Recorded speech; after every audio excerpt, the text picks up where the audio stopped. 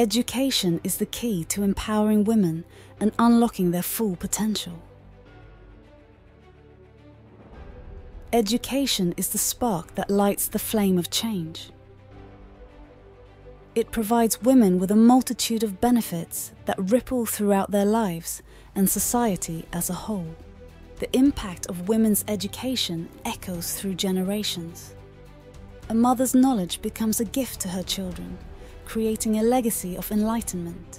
Education breaks the chains that bind.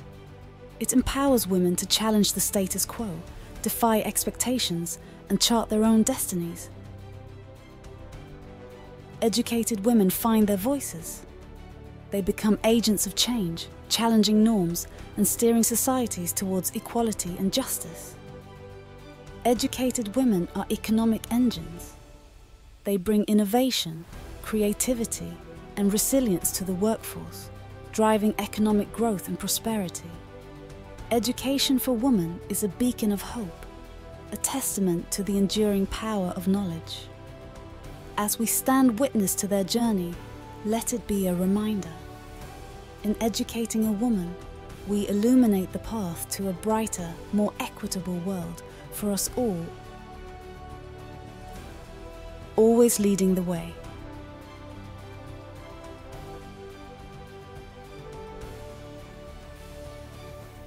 I am Nailekhanim Scholar.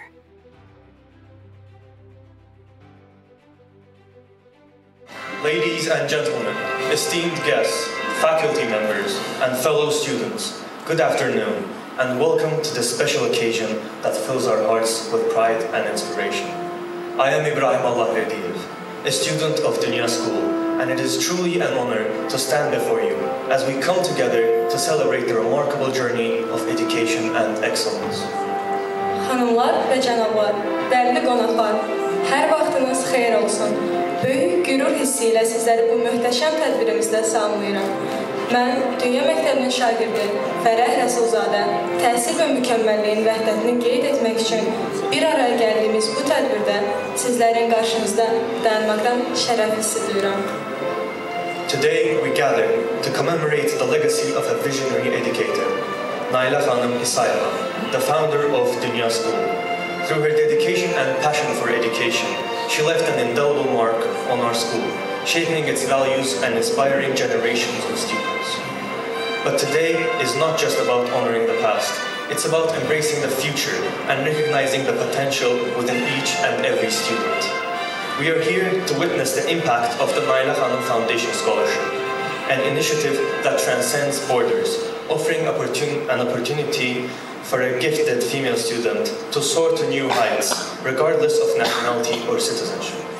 Bugünkü tədbirimizdə bizlər Dünya Məktəbinin yaradıcısı, təcrübəli pedaqoq, unudulmaz insan Nailekhanim Foundation layiqli irsini yad etmək üçün bir araya toplaşmışıq.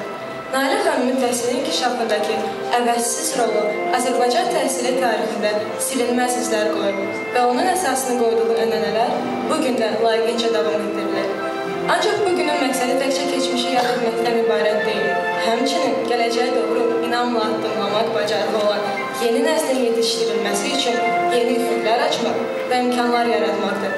İrqindən və milliyyətindən asılı olmayaraq, istedadlı qız tələbələr Nailekhanim Fondu təqaüdü sayəsində öz təhsillərini davam etdirmək imkanı əldə edə biləcəklər.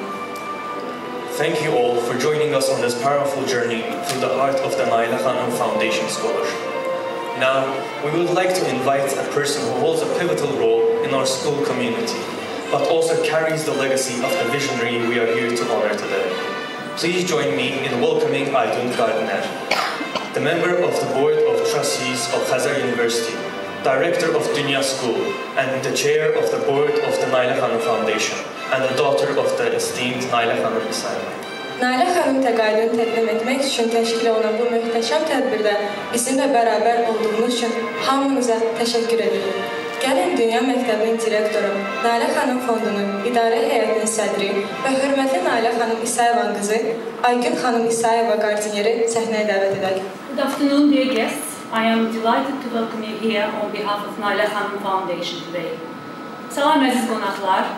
Nailekhanim Fondu adından sizi burada salamlamaktan çok memnunum. After we lost lost our mother just under 3 years ago, we felt that it was essential that we honor and commemorate her life and ensure her legacy. So we've created a number of initiatives, and this foundation is the chief one amongst them. Biz anamızı təxminən 3 il bundan əvvəl itirəndən sonra onun həyatını anmağın, yad etməyin, onun irsini təmin etməyin çox önəmli olduğunu düşündük və bu məqsədlə bir sıra tədbirlər həyata keçirdik. Bu fonda onların arasında ən önəmlilərdən biridir. Nailekh xanım Almada, for those of you who didn't know her, was in some ways an ordinary Azerbaijani woman, but she also wasn't, as she went on to achieve really extraordinary things. She achieved those things because she was curious, she was extremely hardworking, she had an immaculate taste, and she consistently improved herself. But most importantly, she was an exceptionally good person. And it is this goodness that everyone remembers when they talk about her. She encouraged and helped so many around her. Bizim anamız Nailekh xanım, onu tanımayanlara biraz onun hakkında danışın. O, belki de bəzi xüsusiyyətlərinə görə sadə bir Azərbaycan qadını idi, amma eyni zamanda değildi. Çünki həyatı ərzində qeyri-adi şeylərə nail ola bildi. O, çox geniş dünya görüşlü, çox çalışkan, çox zövqlü və daim özünü təkmilləşdirən bir insan idi. Amma ən əsası, o inanılmaz dərəcədə mehriban və xeyirxah insan idi. Onun haqqında danışanda hər kəs məhz onun xeyirxahlığından danışır. O, ətrafındakı hər kəsə dəstək, həvəs və ilham verirdi. She found her true calling when after many years of being a teacher, a mother, a wife, she set up this school, Dünya School. And she loved this school so much. So this is a really perfect venue to conduct this ceremony today. O, Nailekh xanım uzun illər fədakar müəllim, mükəmməl ana, sadiq həyat yoldaşı olduqdan sonra məhz dünya məktəbini quranda əsl məsləyini və ilhamını tapdı. Və o, bu məktəbi çox sevirdi. Ona görə də bugün bura bu mərasim keçirmək üçün həqiqətən də çox uyğun bir məkandır. Nailekh xanım gathered here a dedicated, smart team, majority of whom are women. Most of them, if not all, are sitting here today, and you know who you are, all over there, and they are continuing her good work. Nailekh xanım burada əksəriyyəti qadınlardan ibarət fədakar, ağıllı bir komanda toplayıb. Hamısı olmasa da bir çoxu bugün buradadır və bilirlər mən kimdən danışıram və onun gözəl işini çox böyük uğurla davam edirlər. Educating the next generation was our mother's passion. So it was entirely fitting to set up a scholarship in her name that promoted and encouraged talented females to enter graduate education and achieve their dreams of leadership just like she did. Gələcək nəslin təhsil və tərbiyəsi anamızın həyatının mənası, məqsədi və əmalı idi. Ona görə də istedadlı gənc qadınları master və ya doktor proqramlarına daxil olmağa və liderlik arzularına çatmağa həvəsləndirən və onun adını daşıyan bu təqaüd təsis etmək bizim fikrimizcə çox məqsədə uyğun bir ideya idi. Now, this is our third year that we award this prestigious scholarship. Artıq 3-cü ildir ki, bu nüfuzlu təqaüdü biz təqdim edirik. This scholarship includes pretty much everything. Tuition fees for the duration of study at Khazar University, accommodation expenses, monthly stipend, and return flight tickets for our overseas students.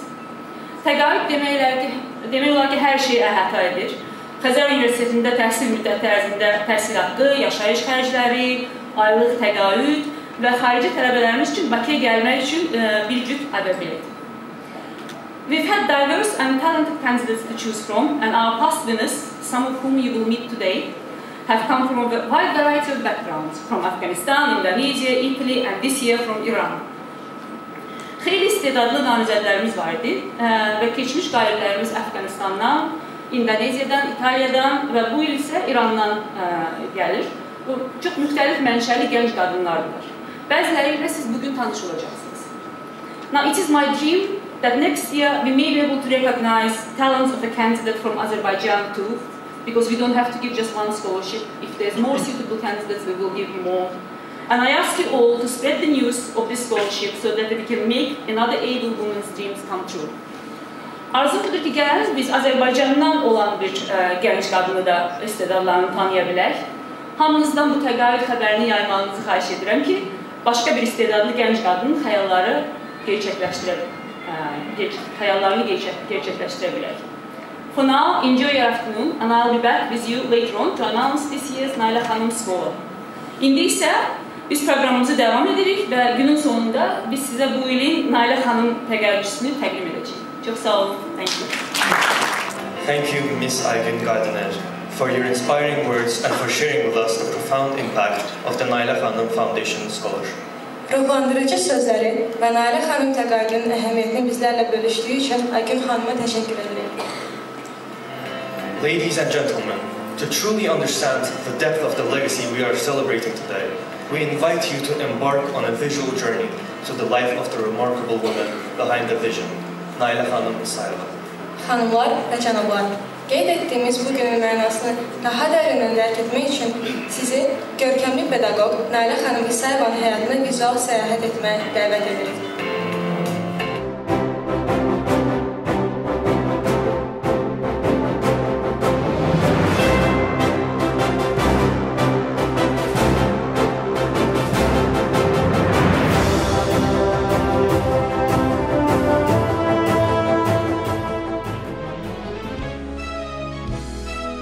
Nailekhanim İsayeva 1947-ci il may ayının 29-unda Azərbaycan Respublikasının Quba şəhərində anadan olmuşdur. 1954-cü ildə Nailekhanim Bakıda məktəb təhsilinə başlamış. Paralel olaraq musiqi məktəbində fortepiano sinfində oxumuşdur. Orta məktəbin son sinfini Qubada Rus məktəbində oxumuş, 1965-ci ildə məzun olmuşdur. 1963-66-cı illərdə Quba Musiqi Məktəbində müəyyən fasilələrlə fortepiano sinfi üzrə müəllim vəzifəsində çalışmışdır. 1970-ci ildə Hamlet İsaxanlı ilə ailə həyatı qurmuşdur. 1971-1985-ci illərdə 4 qız övladı dünyaya gətirmişdir. O həm də qayğıkeş, diqqətli həyat yoldaşı, gözəl, sevgi dolu ana idi. 1971-75-ci illərdə Mirzə Fətəli Axundov adına Azərbaycan Pedaqoji Dillər İnstitutunda, indiki Bakı Slavyan Universitetində Rus dili və ədəbiyyatı ixtisası üzrə ali təhsil almışdır. 1990-91-ci illərdə professor Hamlet İsaxanlının Bakı şəhərində təsis etdiyi ilk özəl ali məktəbin, Xəzər Universitetinin qurulmasında böyük rol oynamış. Bu ali məktəb 2012-ci ildə yenidən rəsmi qeydiyyatdan keçərkən Hamlet İsaxanlı ilə yanaşı Xəzər Universitetinin həmtəsisçisi olmuşdur. 1997-ci ildə Xəzər Universiteti Xanımlar Klubunu yaratmış, onun sədri olmuşdur. Birinci Rəngiz xanım görülən işlərimiz haqqında məlumat verəcək. 1998-ci ildə Hamlet İsaxanlı ilə birlikdə Xəzər Universiteti nəzdində Dünya Məktəbi adlı eksperimental 11 illik məktəb açmışdır. Dünya Məktəbinin həm təsisçisi və qurucu direktor olmuşdur. Məktəbi yaradarkən hər bir uşağın bütünlüklə bacarığını, potensialını açmaq və aşkara çıxartmaq arzulayırdım. Elə bir məktəb yaratmaq istəyirdim ki, orada uşaq dünyanı öyrənsin, özünün dünya görüşünü genişləndirsin. 2000-ci ildə mahnı yaradıcılığına başlamış.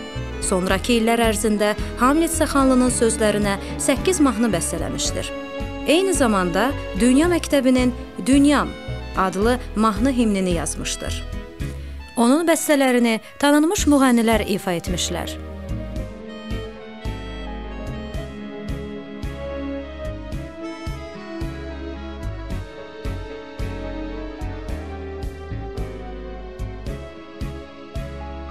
Azərbaycan Respublikasının prezidenti 2013-cü ildə Dünya Məktəbini ən yaxşı məktəblər sırasına daxil etmiş və mükafatlandırmışdır.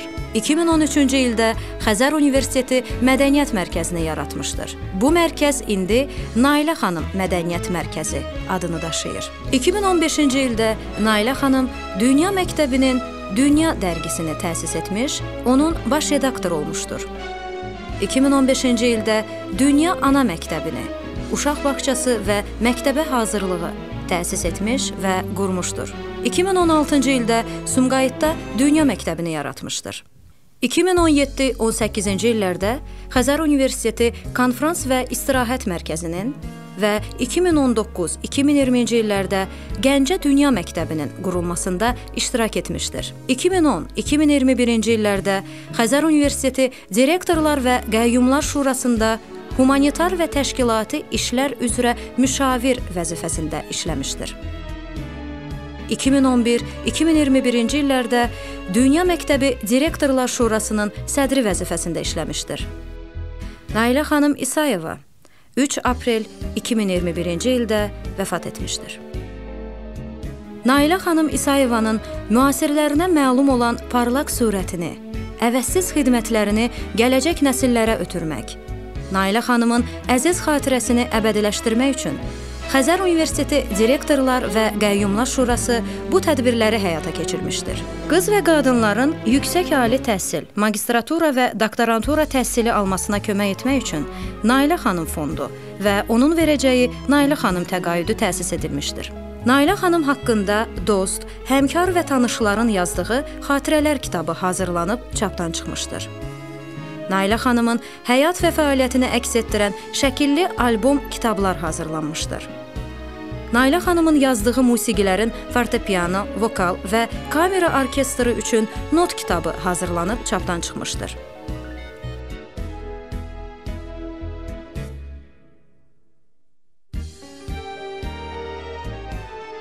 Onun müəllifi olduğu mahnıların tanınmış müğənnilər və qruplar tərəfindən ifası musiqi albomu şəklində hazırlanmışdır.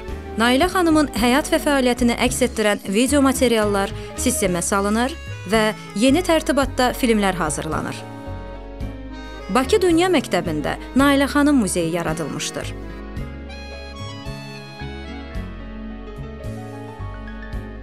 Dünya Təhsil Kompleksinin Bakı, Sumqayıt, Gəncə filiallarında Nailəkhanımın büstü qoyulmuşdur. Xəzər Universiteti Mədəniyyət Mərkəzi Nailəkhanim Mədəniyyət Mərkəzi adlandırılmış, orada büstü qoyulmaqla Nailəkhanim güşəsi yaradılmışdır. Nailəkhanımın əziz xatirəsinə tanınmış bəstəkarlardan Cavanşir Quliyev, Nailəkhanim, Sərdar Fərəcov, Elegiya əsərlərini ithaf etmişlər. 2021-ci il noyabrın 12-sində Xəzər Universitetinin Mərmər salonunda Nailəkhanim Fondunun təsis etdiyi Nailəkhanim təqaüdünün ilk təqdimat mərasimi keçirilmişdir. Təqaüd müəssisələrin təşkili və idarə olunması üzrə Əfqanistanlı doktorant Bibi Rayhan Hamidiyə təqdim olunmuşdur. Parlaq ömrünün əbədi xatirəsi tək onu tanıyanların qəlbində deyil, Nailəkhanim təqaüdü ilə təhsil alanların da yaddaşlarında əbədi qalacaq.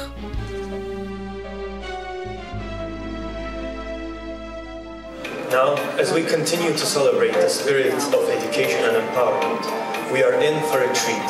I am delighted to announce a dance performance by the talented students of Xəzər University.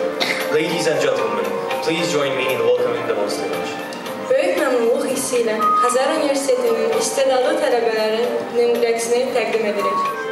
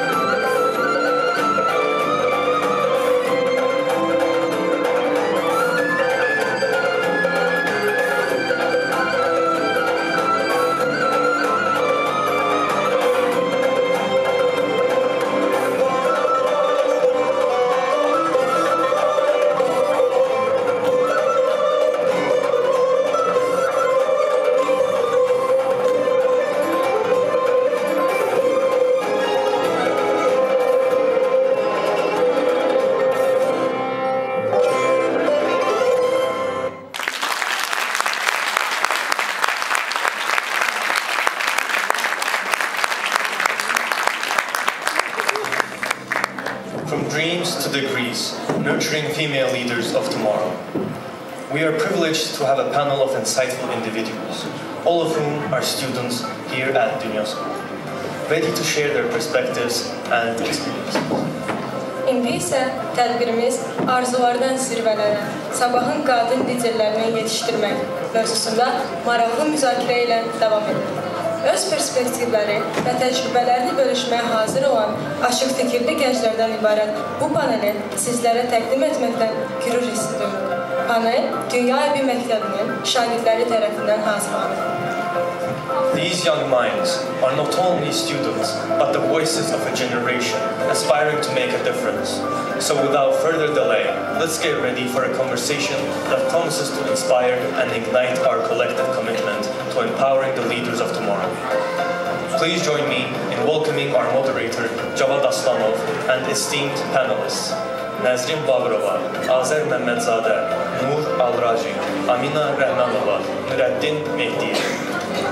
Bu ahıllı gənclər təkcə şagirdlər deyil, həm də fərq yaratmağa, yeniliklər etməyə can atan nəslin nümayəndələri dəlilliklərindən. Beləliklə, vaxt itirmədən sabahın liderlərinin gücünü və müzakirə mövzusunda fikirlərini görmək üçün səhnəni panelistlərə təhvil verək.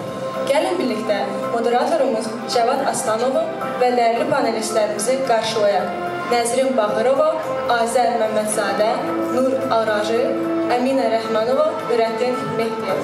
Səhnə sizindir. Hello, dear audience. Today's theme of discussion is going to be about nurturing female leaders, from dreams to degrees.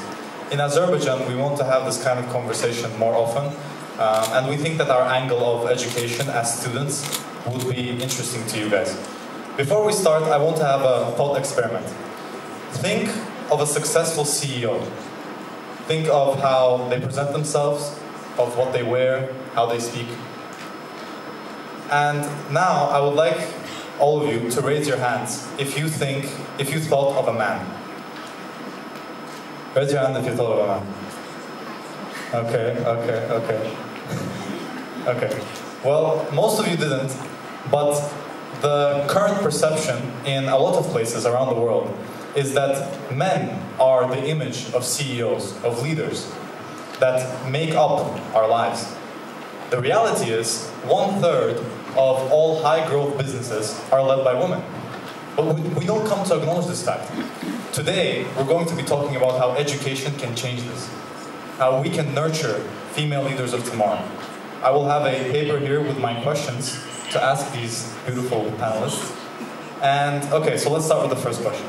To start off this discussion, we will first have to define what it means to nurture women to be leaders. So, is leadership a trait one can nurture or train? If I may just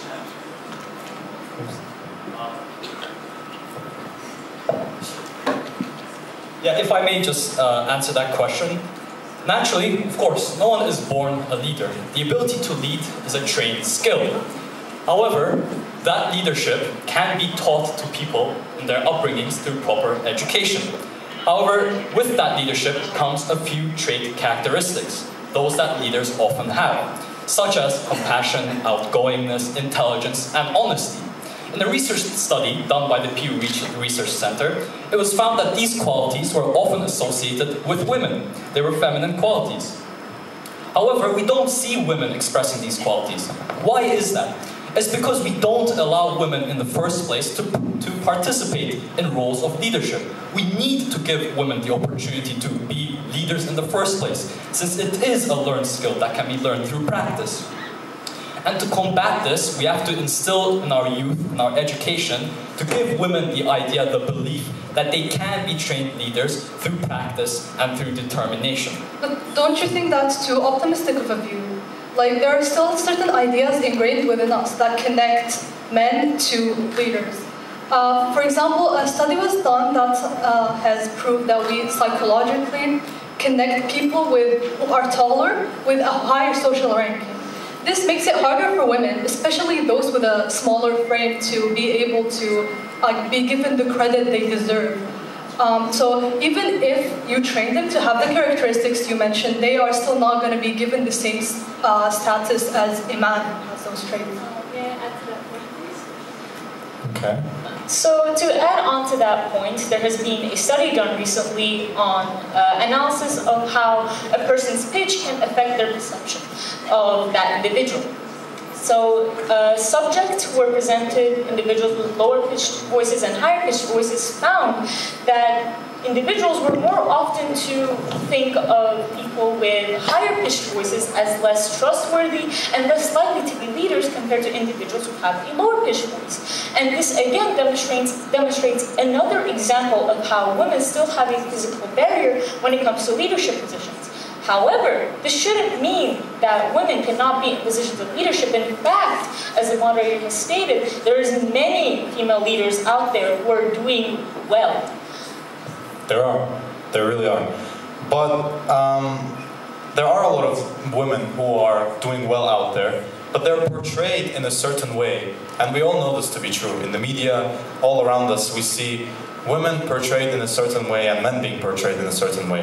How do these portrayals of women negatively impact their opportunity? Because we know it's not good. We know women leaders aren't really seen on the same stage as men leaders. They're in a different league. So how does this affect their opportunities?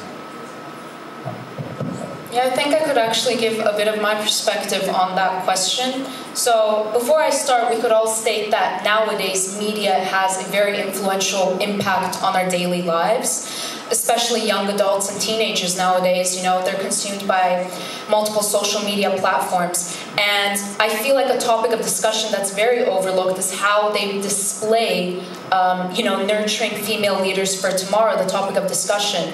Now, media in general, the story behind this would be the confirmation bias within the media system. So what I mean by that is when we scroll on media, we could see that leadership skills and leadership roles are predominantly impacted through a male perspective and men stepping into the role and being leaders. And the women are really just left in submissive roles and not really having a voice to step in and take those leadership skills and, show a more assertive perspective. And really the core reason for this would be the male portrayal in media. So media in general has been represented and originated through men, and this sort of hinders the ability for women to give their own insight. And whenever they do even get an insight, it's through their physical attributes. Now, a common example I could give from this, it was the 2016 presidential elections in the United States. Former Secretary of State Hillary Clinton, while she was giving her speeches and her policy proposals, the media had taken the perspective of her leadership skills and not only neglected her policy proposals, but commented on her personal life and commented on her physical appearance. Now this, ladies and gentlemen, would give the impression that women are solely commented and viewed through their physical attributes rather than their real voices and the leadership skills they want to pursue. Now, I would like to connect what Amina has said to my personal experiences. The statement that the men have been in control of the media and that it has led to a specific visualization of women in our society and community is correct. But I think we have to mention that now there's a positive shift and that women are being portrayed better and that their contribution in politics or in any other leadership role is actually being valued. So from my personal experience, when I used to live in Germany, for the former Chancellor of Germany, Angela Merkel, she was actually highly praised by the German media, despite, of course, some of her controversial and highly unappreciated decisions. So let's actually put Merkel aside and let's forget the showcase of her resilience on leadership. In general, the German politics, the German parties like the Greens, the Social Democratic Party, the Christian Democratic Union, all of these parties have one thing in common. There is a significant presence of women. And this actually shows already how the contribution of women in politics is being valued and how there is a positive shift towards the female contribution in leadership roles. So, apart from me, as far as I know, Nailekhanim has also lived in a foreign country. Perhaps he could share his experiences as well. Yeah, thank you very much, Azer. So coming from a more Eastern background, coming from Saudi Arabia, a society that's more conservative, traditional, I've seen women go from gaining the right to be able to drive cars on their own, to be able to leave their homes without male guardians, and all of this was possible through social activism, especially through social media. It was because of these women It was because of these women who were able to protest for their rights through social media that they gained it in the first place. And that's exactly how we combat these harmful and destructive stereotypes and norms. We can prove through social media that women are capable and are fit for roles of leadership. All right, I'll comment on that. You said social activism, social media. Society creates or gets views, let's say, from social media, right? They have some sort of views and expectations of women. How do these expectations, the things that we expect from our mothers, sisters, female colleagues, how do these things shape their opportunities, our expectations on them? How does it? These expectations 100% shift our perception on what a woman can be. So I'd like all of you to show of hands. How many of you have working mothers? Working mothers, a lot. A lot of people, and that is prevalent in Baku because in Baku, the idea of, for example, our director or a lot of the head of different departments in this school are women. And that is because in Baku, women are very much encouraged to become leaders. True. But in other areas, like in rural areas of Azerbaijan, this is not the case. Like in the southern parts, many women are forced or pressured into an early marriage. Actually, more than 1,000 women in the span of 2 years are forced into an early marriage. I can give you the example of Monireh Bahrami. She has gotten pressured into getting married by her mother. She thought it would be better for her future, but it showed to not be.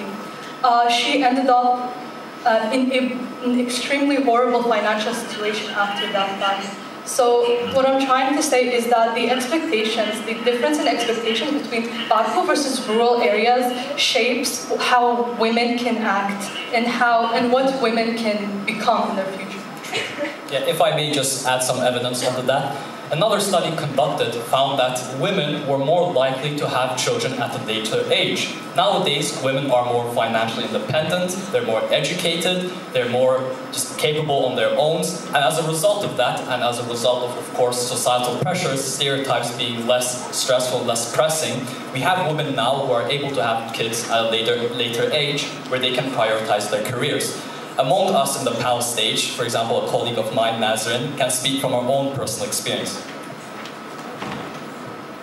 Thank you for the yield, Nailekhanim. Yes, I can speak from personal experience about how societal expectations has led me to experience discrimination. For example, a few months ago, I was in a Model United Nations conference, an academic simulation, and I was representing Myanmar on the topic of statelessness. And our committee had a crisis. And despite the fact that me and another male delegate were suggesting the exact same idea, he still, in the midst of it all, said on the top of his lungs, "You are not listening, this is why you are a woman." And although this did not affect me, it still represents how poor media portrayal has led me to have this experience in the first place. All right, yeah. We see these kind of small things every day, right? Small comments, small gestures, facial expressions. They mean a lot in the end. And they show us how expectations of women really do influence them. But how do these same expectations play out in history? Because, of course, this isn't a new issue, right? We have been talking about this for 200 years, like how many years? Centuries. We've been talking about this for centuries. So how has the discussion changed over time? Well, what's new? Jawad, let's look at this globally.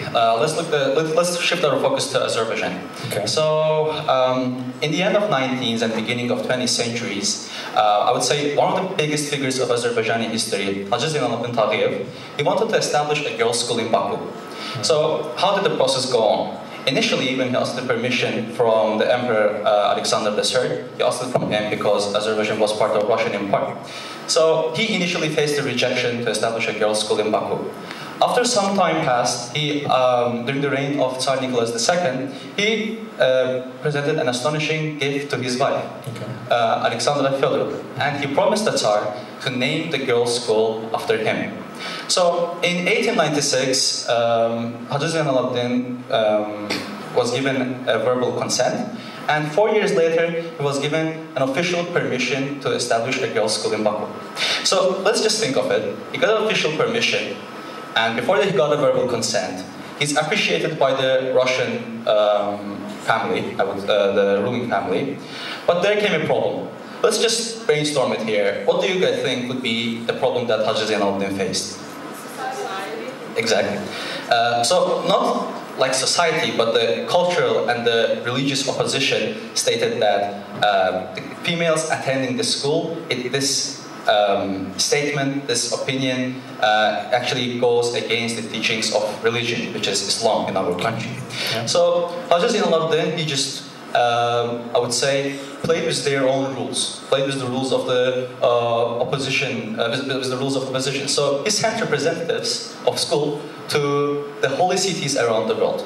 This include Mecca, Medina, Khorasan, Karbala, and even Istanbul, because some of the religious scholars, they were present in Istanbul.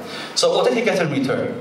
In return, he got scriptures, official religious scriptures, which stated that girls attending school does not contradict any of the teachings of Holy Quran, and that it allows you still to be on the path of Islam. So eventually the historic day came. In autumn in 1901, the first secular girls' school was opened in Azerbaijan. It was opened in Baku. So what I want to say is that despite some of the comments that were received, as small as they can be, or some gestures, still there has been sort of a revolution, and not only in Azerbaijan, but also worldwide in different countries. And not only women, but also men have contributed to this. So if somebody is willing, perhaps you could give another example of a great figure who has contributed to female education and presence of females in leadership roles. Interesting. A great example I can provide for what he asked, a male leader who has provided a lot in the course of the history of education would be the example of John Stuart Mill. In his time, in the 19th century, he was a philosopher and a politician, and he had written a book at that time which detailed why women should vote. And although right now, if you think about it, it's obvious why women should vote, this basic human right was not recognized at that time. And this can show you, this goes to illustrate the physical shift of our perceptions in how we view what women should have and what women should do. What I'm trying to say is that so long as we continue to perpetuate the correct ideas, we will eventually, throughout history, as time goes on, we will change society's minds into nurturing better female leaders. It's really a beautiful revolution, coming not only from women, but also from men. We have to work together. I mean, it's not a one-sided battle. We're not fighting against each other. It's, we're all fighting against the same thing. But I really think that these small changes have caused a revolution, and he is right. But how has that impacted countries? How has that impacted the population, I mean, as a whole? How is that impacting countries all around the world? That's my question. So before answering the question, I just want to mention one important thing. So education is a fundamental human right. I feel as though many people can agree on that. But one interesting thing about human rights is that they're interdependent. So one can get an education, can also get a job, and contribute to their country through their workforce. And this has been true for women as well. So when women receive an education, they can also contribute to their country by participating in the workforce, and therefore benefiting the country economically. This has been present in examples, for example, a case study of Ostung et al. It was a research group that focused on school enrollment rates in the Asia-Pacific regions and how it impacted the overall GDP of the country. And the results and the correlation was positive. The more school enrollment was on the half of women, the more the GDP of the country increased. And furthermore, this allows them to participate politically as well, if anyone would like to comment on that. I mean, you stated all of the things that still we are not in a perfect situation globally, I would say. Right. But among the most egalitarian and fair societies are those found in Nordic countries. Oh, which are? Sweden, Denmark, Iceland, Finland, and these are Norway also, and these are the countries where the share of women in parliaments is proportional to the population share, which, as unattainable as it may sound, is 46%, and that's quite astonishing compared to the rest of the world. Sure. So this actually shows how women are able to receive at least tertiary or university education in their countries, and how it helps women to become more empowered, to contribute to their society, and overall contribute to their country economically, and thus improve also their GDP. So it gives us opportunities in every field. Now, before we wrap up, let's talk about how we can implement this in schools, because we're in a school, Dunya School, great school. Let's talk about how this school and other schools can implement what we talked about today. Let's talk about that. Who can? Yeah, I can just give an insight before we wrap up this panel discussion. Well, today we've talked about the media's portrayal of women in leadership roles. We've talked about the history. We've talked about real-life examples. But one thing we didn't talk about is how schools like Dunya School could implement these strategies to further foster female development and female leadership. Now, first of all, we'd like schools in general to let women's voices be heard. Now, we know that schools in general are likely to allow the voices of both men and women be heard, but we're encouraging for women to step into the leadership roles, pursue careers in journalism, pursue careers in politics, not let these societal expectations that men are the dominant forces surrounding these career paths, and really let women step in the role to shine and not let their voices get ahead of all of these false accusations. That was brilliant. Anyway, okay, this was very insightful, but unfortunately we are running out of time. We're not going to take up much more of your time. But before we finish, let me say that we need to understand that this is a complex issue. And it's a vital one, and it needs a lot of discussion. Let us remember that the journey toward achieving gender equality is ongoing. We're still doing this, right? And it requires collective effort and commitment from all of us. Each of us can make an individual difference in all of our lives to, obviously, promote gender equality. I'd like to thank all of the panelists first in today's talk, and the audience for their attention. I'd like to thank the amazing administration for making this happen and making this come true, and make our voices heard. All right, have a nice day. Goodbye. Thank you to our moderator and panelists for embarking on this insightful exploration of empowering the female leaders of tomorrow. The depth of wisdom displayed by our students truly exemplifies the spirit of progress and education we hold dear at Dunya School. Belə həssas bir mövzuda apardıqları dəyərli müzakirəyə görə şagirdlərimizə təşəkkür edirik. Bu çıxışda həqiqətən də Dünya Məktəbinin təməl prinsipi olan tərəqqi və təhsil vəhdətinin şahidi olduq. Now, as we continue this celebration of achievement, it is our privilege to invite our distinguished guests to join us on stage. We will be honored to have you with us sharing your ideas on the topic of today's event. Let us invite our esteemed guest, the Member of Parliament of Azerbaijan, Chairperson at the Council of State Support to NGOs under the President of Azerbaijan, Azay Quliyev.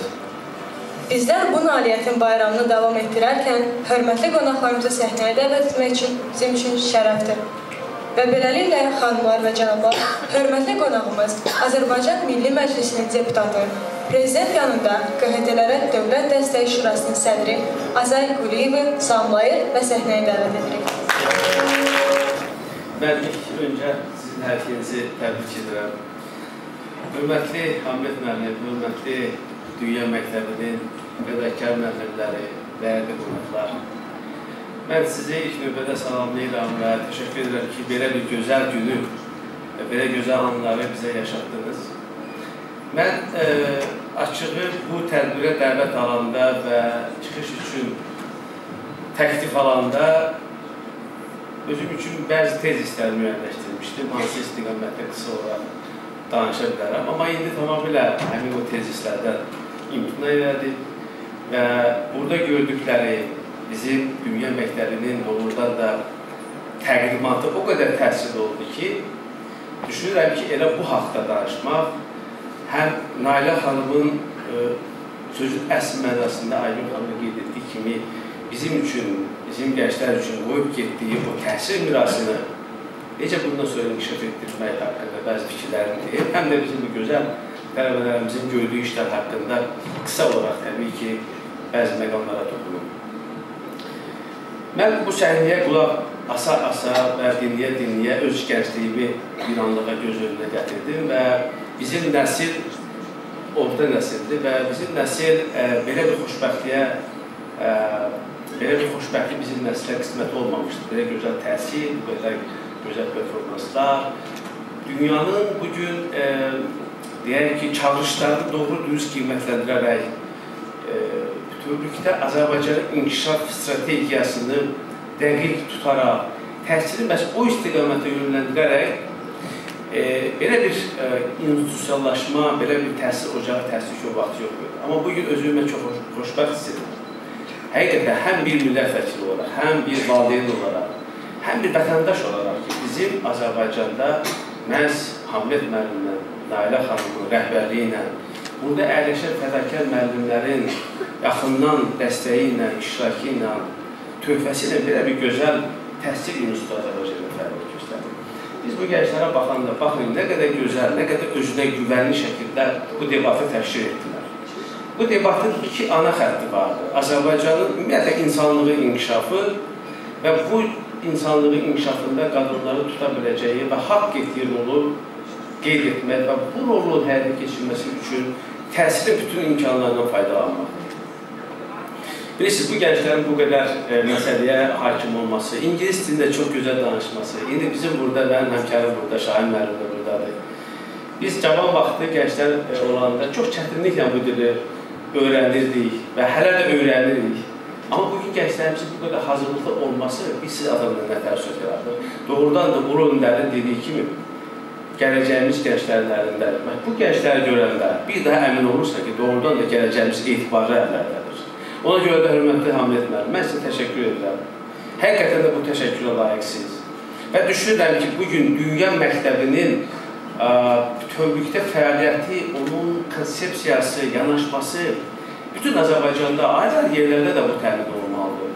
Bu institutun, yəni bu məktəbin filialları yaradılmalıdır. Siz indi Gəncədə, Sumqayıtda bu təqdimatda gördük, bunda edirsiniz.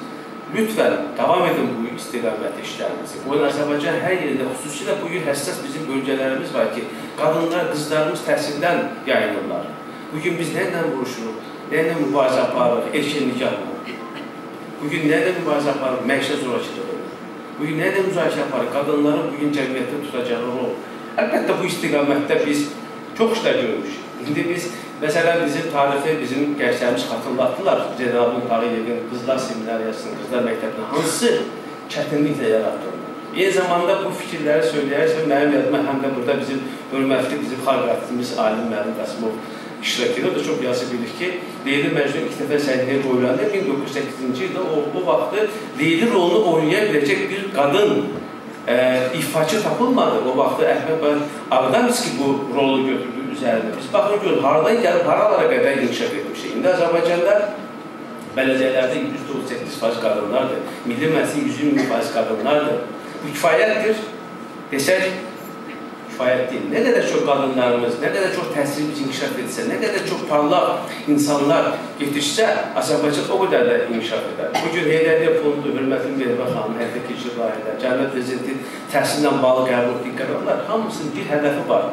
İnsan, insan və insan. Azərbaycanın milli strategiyası sözün əsl mənasında bütün parametrləri ilə ölkəmizi dünya çapında təmsil edə biləcək, ölkəmizi irəli apara biləcək, tərəqqisini təmin edə biləcək insanların yetişdirilməsidir ki, bugün biz bunun çox bariz nümunəsini görürük. İstər bədii sahədə, istər intellektual sahədə. İndi mən bunu həm də öz övladlarımın timsalına deyirəm. Mən çox sevinirəm ki, çox məmnunam ki, övladlarımın üçünü də məhz dünya məktəbinə mən etibar etdim və indi onun mən məhsulunu görürəm, onun necə deyə barını görürəm. O bağban üçün onun yetişdirdiyi ağac nə qədər qiymətlidirsə, bugün müəllim üçün yetişdirdiyi tələbələr o qədər qiymətlidir. Mənlərindən xalamı görürlər. Digər müəllimlərin bəlkə adını çəkmirlər, çəkə bilmirlər, üzrə hesab etsin. Amma bizim övladların böyüməsində bugün Edinburgh Universitetində İqtisadiyyat və Hüquq fakültəsi böyük qızım tutardı. Ortanca qızım süni intellekt və kompüter elmi üzrə 3-cü kursda oxuyur.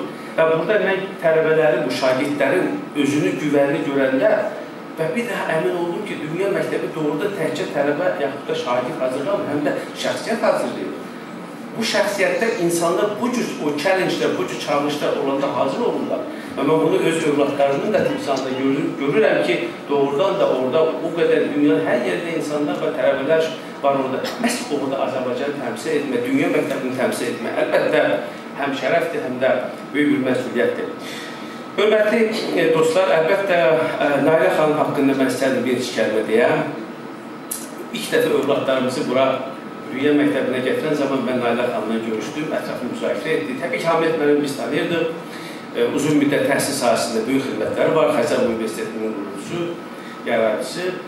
Və Nailekh xanım doğrudan da ilk dəfə tanış olanda onun nə qədər parlaq bir dünya görüşü malik olduğunu gördüm, nə qədər parlaq şəxsiyyət olduğunu gördüm. Təhsilə bu adam, Allah rəhmət eləsin, bilirsiniz, bəyək burada da deyildik. Yəni, biri var, bunu sən neyinsə xatirinə edəsən, iş vaxtı 9-dan 6-ya qədər işləyib və bunu öz funksiyamı yerinə yetirmiş olsa, bir də var ki, bu işlə yaşayarsan, canın yansın bu işə, təhsilin inkişafı ilə bağlı. Bugün doğrudan da bu görülən işlər, dünya məktəbinin bu mərhələyə gəlib çatması nə qədər böyük fədakarlıq tələb edir, bunu hamımız yaxşı bilir. Ona görə də mən Allah Teala'dan Nailekh xanımı rəhmət edirəm, onun ruhu şad olsun. Və doğrudan da Hamid müəllim, Aygün xanım, siz çox gözəl bir təşəbbüs göstərmişsiniz ki, Nailekh xanım adına təqaüd təhsil edirsiniz. İnsanların, hamı bir ömür yaşayır.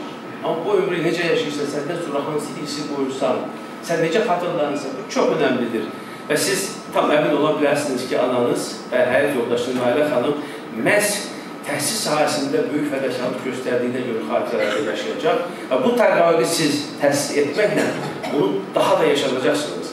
Mən isə belə ki, bu cür nümunələr çox olmalı. Bu başqalarını da ruhlandırır. Başqaları da bu prosesdə öz töhfəsini verməlidir. Və əminəm ki, Nailekh xanımın adına təqaüdü alan millətindən, dinindən, coğrafiyasından asılı olmayan hər bir şəxs dünya məktəbini xatırlayacaq. Nailekh xanımı xatırlayacaq, Azərbaycanı xatırlayacaq.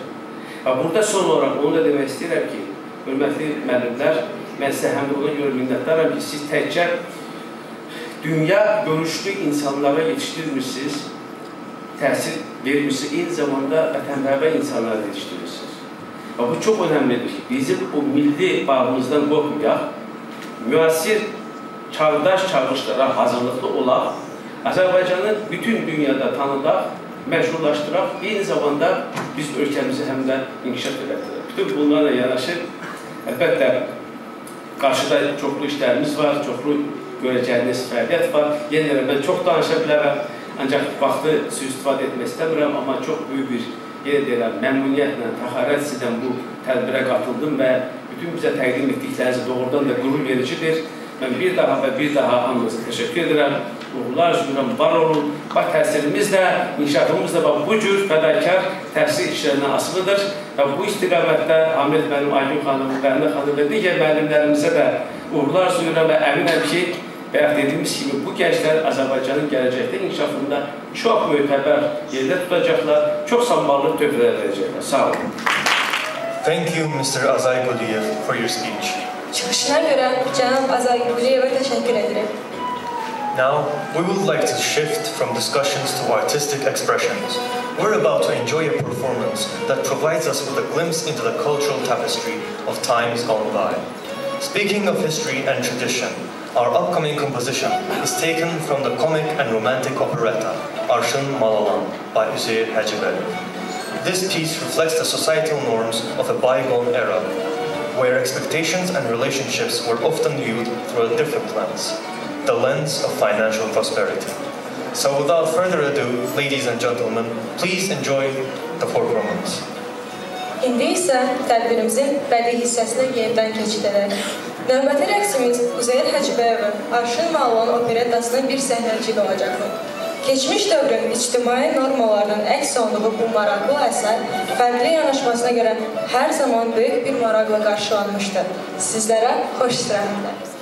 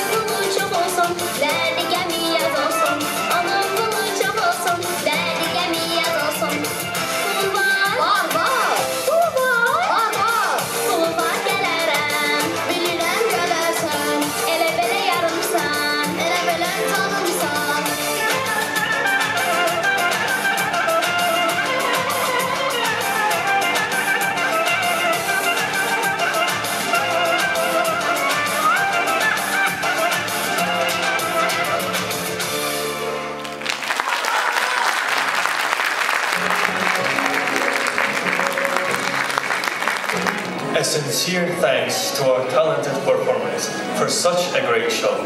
İstedadlı şagirdlərimizə belə gözəl səhnəcik hazır olmasına görə dərin təşəkkürümüzü bildiririk.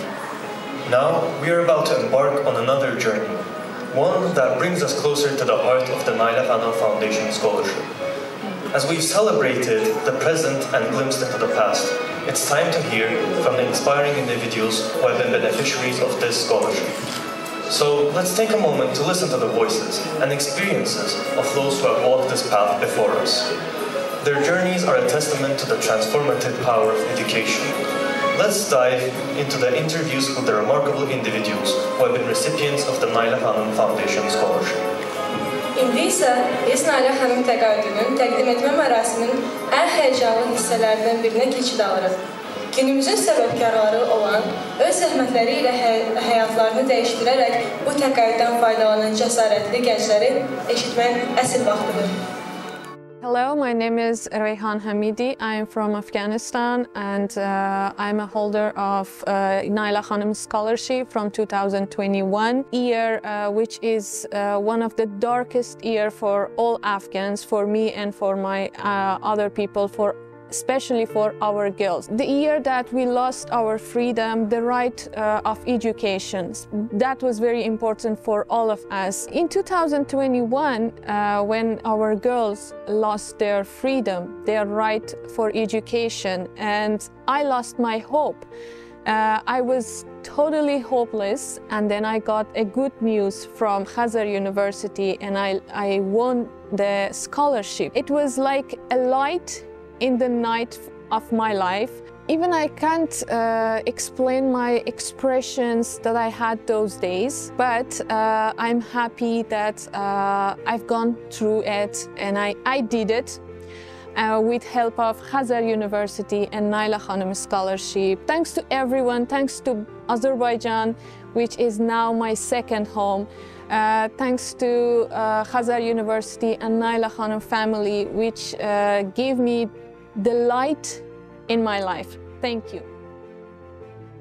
Hello everyone, I'm Brilliant Windy Khairunisa. I come from Indonesia. I choose Nailekhanim Scholarship because I'm sure that with this scholarship I can improve my leadership skill and so on, especially because I'm a woman. Since I was a little girl, my father always told me, as a woman with 4 other siblings, which are females, all of us, we have to become an independent woman. We have to have wide knowledge. We have to improve our skills. Even though we are not from great family, we have to improve it by ourselves. It's so grateful to become a Nailekhanim scholar, and I can pursue my master's degree in Azerbaijan. Thank you. What an incredibly moving testament to the impact of the Nailekhanim Foundation Scholarship. Bütün bu fikirler Nailekhanim Fondu təqaüdünün təsirinin nə qədər inanılmaz olduğunun bir sübutudur. Bu hekayələr həqiqətən təsirin dəyişdirici gücünü əks etdirir. And now, as we approach a moment of great significance, the moment of awarding of scholarship for the next academic year, it is my honor to invite back to the stage Ms. Aygün Gardiner, the chairperson of the board of the Nailekhanim Foundation. İndi isə böyük əhəmiyyət kəsb edən bir məqama, növbəti tədris ili üçün təqaüdlərin verilməsi anına yaxınlaşırıq. Qürur hissi ilə Nailekhanim Fondunun idarə heyəti sədri Aygün xanımı yenidən səhnəyə dəvət edirik. I am very pleased to say that after a rigorous selection this year, the Nailekhanim Foundation Scholarship has been awarded to Mrs. Monireh Bahrami. Please come to stage.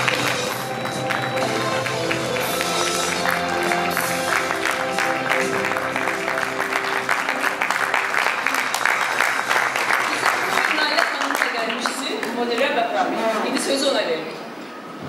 Dear fellow students, faculty members, Madam Rector, and all authorities of Khazar University and Nailekhanim Foundation, thanks for opportunity given to me to speak here.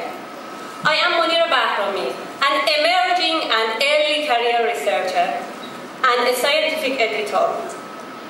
Today we all are gathered here to remember a wonderful and inspiring woman, Nailekhanim, who did a great job to educate the society. For every girl, her mother is the first wonderful woman who helped her to be successful, to support her, to help her. My mother is a retired teacher at Kanun Parvarish Fikri, which was established in 1965 as an institute for the intellectual development of children and young adults. I used to go to Kanun with my mom since I was 4 years old.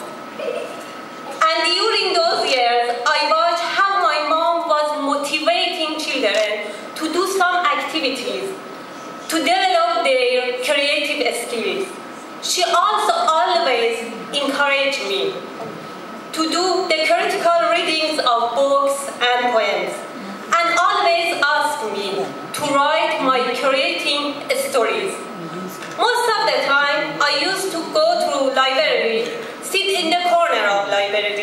and enjoy from reading and writing, a habit which led me to be the top student during my whole education career. And also, my writing skills were appreciated in several national level festivals. But there was a big gap in my life.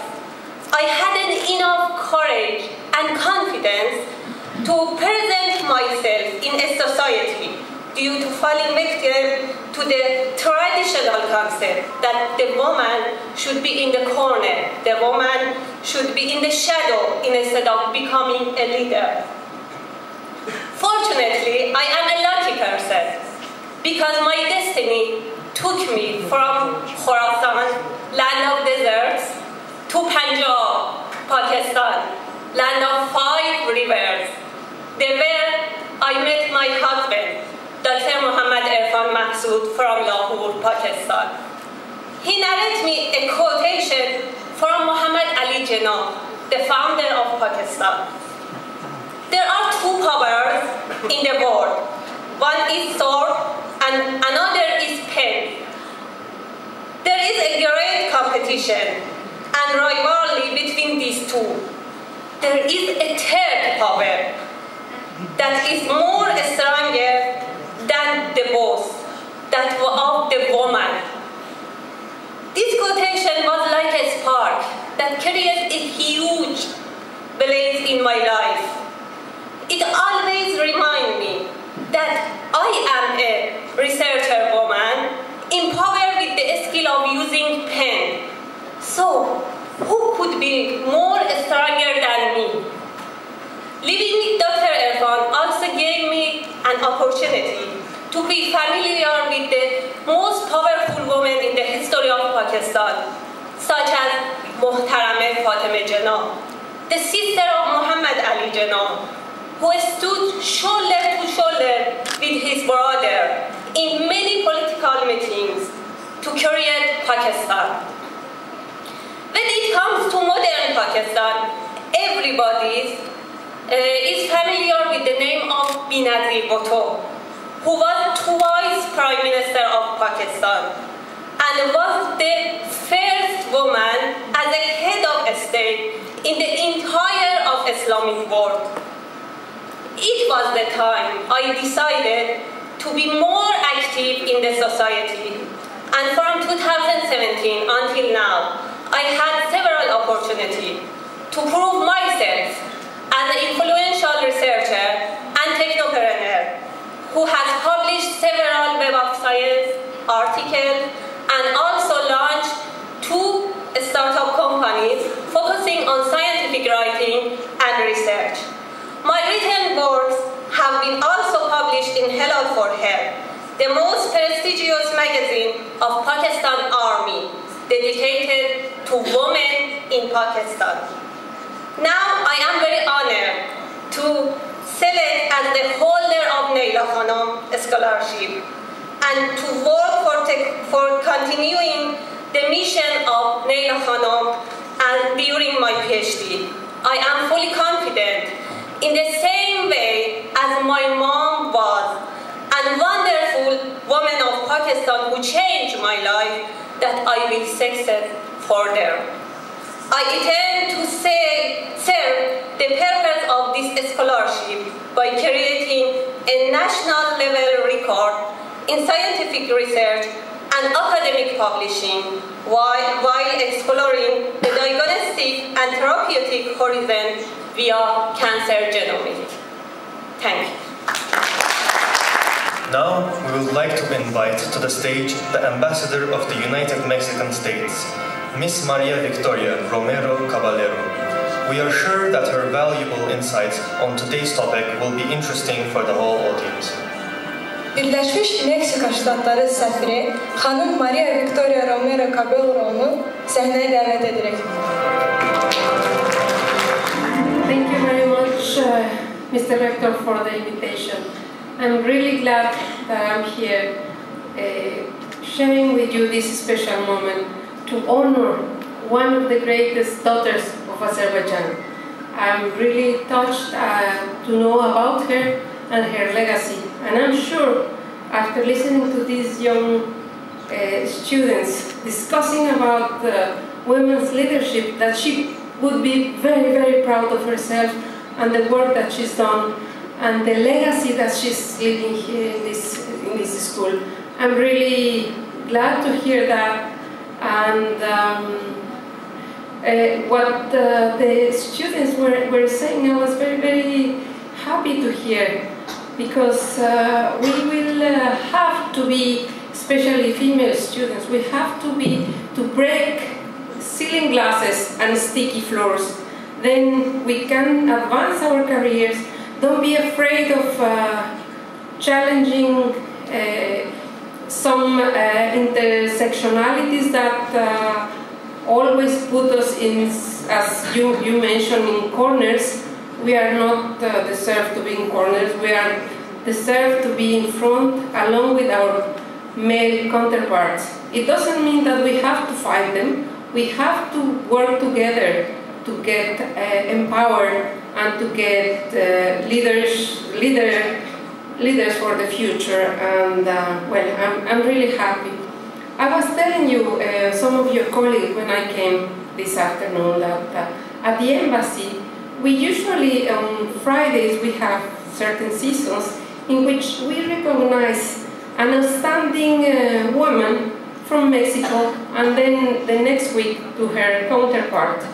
So I know who will be our next lady inspiring woman.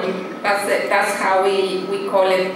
And rest assured, dear female students, that you will have an ally with us and with me personally. And thank you for sharing this special moment. And congratulations to the lady that got the Nailekhanim Award. And Nailekhanim, thank you very much for your legacy. You are already in my heart. Thank you very much, and congratulations. And I hope one day one Mexican student will benefit and will contribute to Nailekhanim legacy. Thank you very much. Founded a quarter of a century ago, Nailekhanim's dream has flourished into a beacon of education, now spanning across Baku, Ganja, and Sumgayit, impacting the lives of over 2,000 students. This institution stands proudly as an accredited IB school, a testament to the commitment to excellence that Nailekhanim instilled in its foundation. 25 il əvvəl əsası qoyulan Nailekhanimın arzusu olan məktəb hazırda Bakı, Gəncə və Sumqayıt şəhərlərini əhatə edən böyük təhsil mərkəzinə çevrilib və minlərlə tələbənin həyatına toxunur. Bu təhsil müəssisəsinin akreditə olmuş IB məktəbi kimi qürurla deyə bilərik ki, bu Nailekhanimın əsasını qoyduğu mükəmməlliyin danılmaz sübutudur. To close this chapter of celebration, let the harmonious voices of our school chorus guide us through the school anthem, with the words of Hamneti Sakhalı and the melody composed by Nailekhanim Isayeva. Thank you for joining us today. Let's make the world a better place. Sözləri Hamneti Sakhalıya, musiqisi Nailekhanim Isayevaya aid olan himnimizi ifa edərək sizlər ilə sağollaşırıq. Bugün bizə qoşulduğunuz üçün hər birimizə təşəkkür edirik. Gəlin birlikdə dünyamızı daha da mükəmməlləşdirək.